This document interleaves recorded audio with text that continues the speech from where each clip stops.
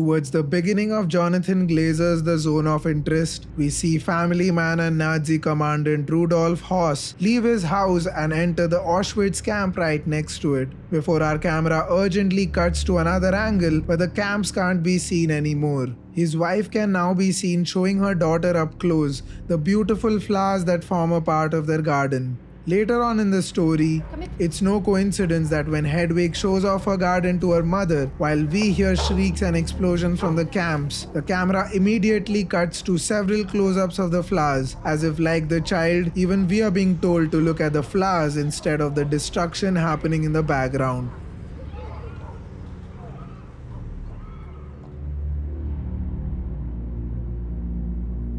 The Zone of Interest presents its viewers with a unique opportunity. In an era filled with films either focusing on Hitler's political power or the terrible conditions meted out to his 6 million victims, this film tells us about how regular people who formed the majority of the Nazi German state lived their lives right next to this evil to focus instead on their pretty gardens. For this reason, the film deliberately shuts us away from the macropolitics of the Nazi state and arrests its gaze on the micropolitics of a family who have been promised the dream of a strong, healthy and happy life. In this video, I'd like to look into how the film's dive into the private life of this household happens to reveal the core tragedy at the heart of Nazism itself.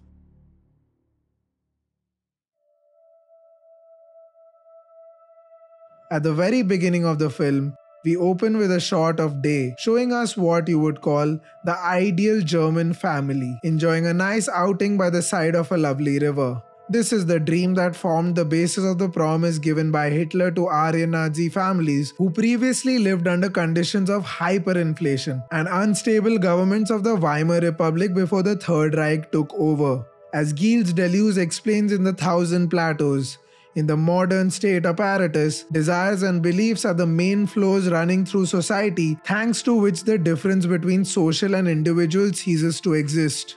When Hedwig is handed out clothes obtained from the prisoners of the nearby camps, she distributes the cheap ones to her servants and tries on the fur jacket for herself. Later, she also reveals to her friends that she found a jewel in the toothpaste taken away from the prisoners. Through such desires, Hedwig embodies the Nazi belief of claiming back everything that was supposedly stolen from them by the Jewish people. So in this way, her behavior turns out to be a microcosm, a flow that acts as a resonance to the state apparatus.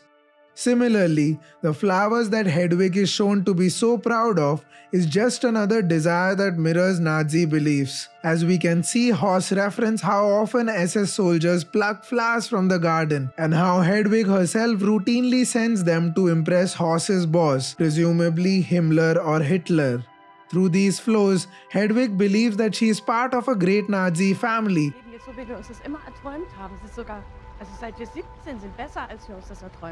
With healthy, happy children who we see perform elements of the grown-up Nazi life as they play with baby cars, swim in the garden pool, and enjoy music just like the Volkswagens and the lavish vacations at Prora promised to them in the future. According to Deleuze, these molecular flows inside the confines of a household indicate to us the creation of a mass movement. It's like the state apparatus taking over the semiotic regime of the house. In such a situation, the face of the father, mother, colonel, and boss enter into redundancy and is replaced by a macro face, which in this case is the face of Hitler, as we notice it being framed on the wall of Hoss's room. The symbols of the skull, Nazi cross, and the Hitler salute become the most distinguished parts of the environment. With time, however, as observers to these people, we also start to experience a sinister development in these very flows. When the German day turns to night, things beneath the surface begin to reveal themselves. We start noticing that the kids who are touted as healthy and happy don't really sleep at night. In a house where only material possessions of the Jews can be seen distributed in the day, the disturbing remnants of their teeth are inspected on the beds of the boys at night. When Hoss goes around the house, turning off all its lights, he notices his daughter wandering in the middle of the night, revealing a disturbed psyche. In another instance, Hedwig shows her mother the house in the day, and she is tremendously impressed by her. But when night eventually strikes, her mother is horrified to see the burning in concentration camps happening right next door. It's almost like the subconscious takes over and shows us darker elements hidden beneath the household's desires and beliefs. While Rudolf narrates Nazified versions of fables to his daughters to put them to sleep, Glazer uses infrared cameras to invert the darkness of night and show us how at the same time some other girl is trying to feed the emaciated prisoners of the camp by placing apples at strategic locations. And once this darkness makes itself clear in the day, the family reaches a point of no return. On one of the following mornings, when Hoss goes canoeing and swimming with his children, he realizes that remains from the camp have flown into the stream of the river and is visibly disturbed by this because the hidden truth is now creeping into their guarded flows. In daylight, the camps are kept hidden from our gaze, but at the same time, the children eventually overhear how a prisoner is beaten up for eating an apple that we know was implanted at night. This uncovering of the reality underneath the house's micropolitics builds up to the most terrible irony in the scope of the film. Towards the end, we cut to a shot in the morning where a man is dropping ashes into the soil of Hedwig's garden. In hindsight, this reveals to us that the flowers we saw close-ups of, the ones that were meant to symbolize life, actually grew out of the death of millions of people from the concentration camps. This shows how the dreams of the Nazi family happened to stem from the nightmares of the victims in the camps. Once we get more clarity on what's really going on, we also witness a disintegration of the ideal family touted to us in the beginning. First, the patriarch is transferred away from Auschwitz to Oranienburg as Hedwig ironically refuses to leave the house for her husband. Then her mother runs away as she realizes how horrific the situation at the camps is. Eventually, winter comes in, with the daughter stranded inside the house, while the big brother traps his little brother inside their greenhouse.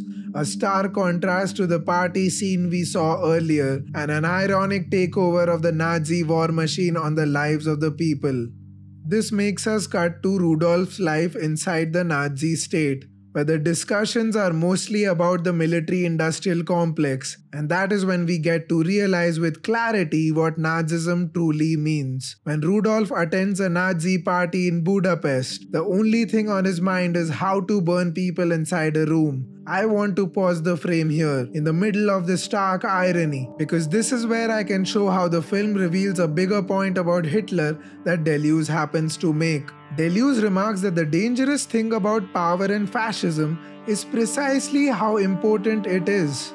On a molecular level, Hedwig feels that with the power to threaten her maids, usurp Jewish possessions, and set up her gardens, her future is secured, a future where her family can settle and farm after the war, continuing the flows of ideal family life. But in these very beliefs and desires also lies her tragedy. She fails to realize how her complacency and values were part of a war machine, responsible for destroying not only the lives of other people, but also her own. In the words of a Nazi speech as documented in Mephisto, a novel by Klaus Mann, in reality, we are not marching forward, we are reeling, staggering. Our beloved Führer is dragging us towards the shades of darkness and everlasting nothingness.